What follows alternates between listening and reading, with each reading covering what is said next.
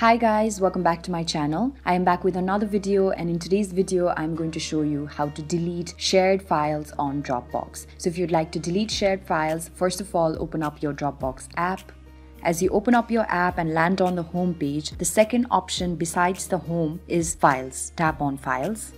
Once you tap on Files, you will see the different forms of files that you have already uploaded to your Dropbox.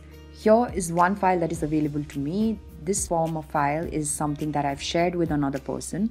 So as you can see, just simply go to File Settings, and then you can see that there are two members added to the file, so you can know that this file is shared with another person. So in order to delete this, just tap on the three dots and then scroll downwards and then tap on Delete, and then confirm that you want to delete it.